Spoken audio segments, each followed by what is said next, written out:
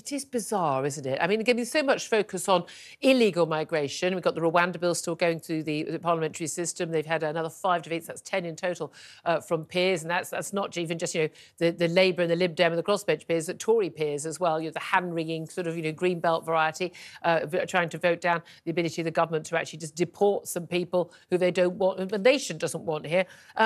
We focus a lot on, stop the boats, not done that, on illegal migration. But meanwhile, the government has been seeing, just extraordinary rise in legal migration, which is entirely within their control. Absolutely. And I find it very interesting that former Immigration Minister Robert Jenrick, who resigned over this whole affair, told the BBC a couple of months ago, in his estimation, Rwanda was foisted on him and was never intended to work. Yeah. And it seems to be such a dead cat distraction strategy at this point. It's been on the table so long, all the fur's rotted. But it's just become a symbol, hasn't it?